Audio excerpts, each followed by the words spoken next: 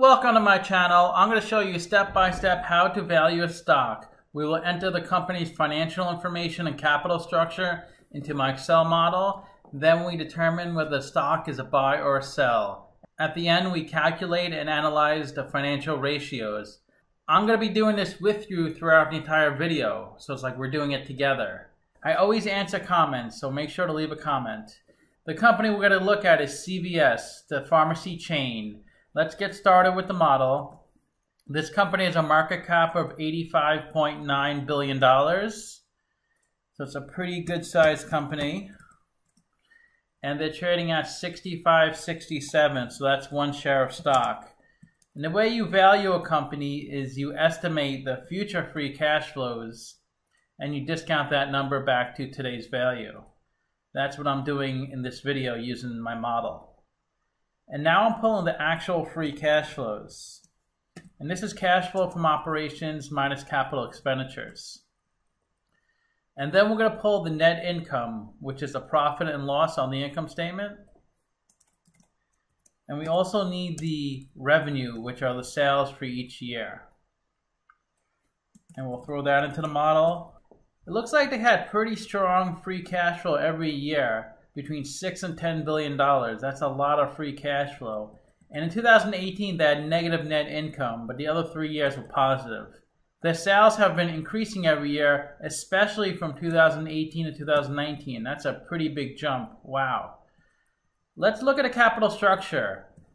We got to figure out the interest rate they pay in their debt. That's $3 billion. That's on the income statement. Let's go to the balance sheet to see how much debt they have. And current debt of $3.8 billion. That's debt due within 12 months. Long-term debt of $65 billion. That's debt due after 12 months. Since interest payments are tax deductible, let's get their effective tax rate. Income before tax $9 billion. Income tax of $2.4 billion. So the effective tax rate is 26%. The cost of debt is 3.3%. Now we need the beta to get the cost of equity. The beta is how volatile the stock is relative to the market. And they have a low beta, 0.7, so the stock moves less than the market. Let's go back to the balance sheet, get their current assets. We need this to calculate the current ratio later. And current assets are assets that can be easily liquidated into cash within 12 months. And that consists of $50 billion. Let's see what that is. 8 billion cash, 6.7 billion of receivables, 17 billion of inventory, and 5 billion of other. Let's get their current liabilities. We also need this to calculate the current ratio. And that's 3.8 billion of current debt, 10 billion of accounts payable, 12 billion of accrued liabilities, and 4.8 billion of other. Now the stockholders' equity, that's total assets minus total liabilities. That's $64 billion.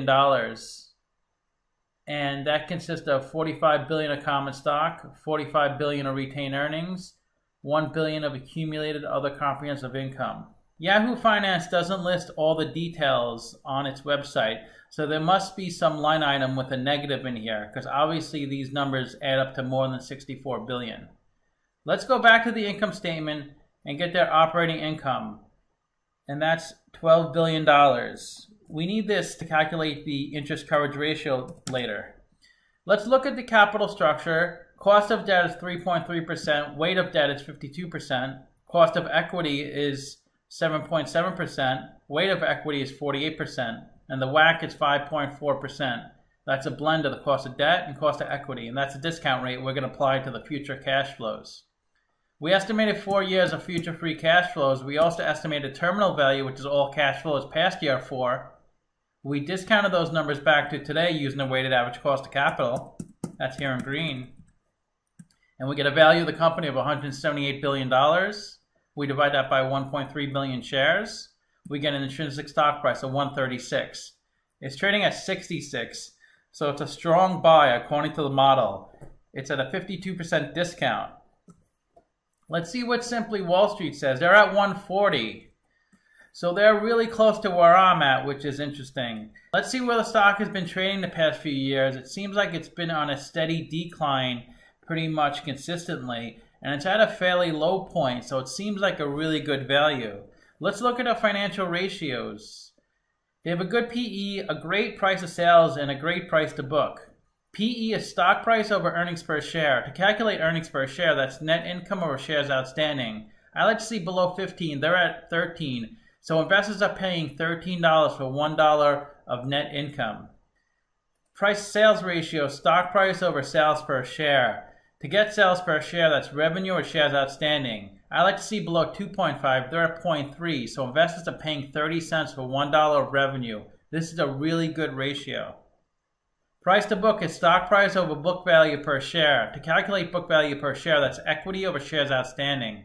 I like to see below 3.5. They're at 1.3. So investors are paying $1.30 for $1 book value. So book value per share of 49 indicates that if the company went bankrupt today, it could give each shareholder $49, which could pay almost the full price of the stock.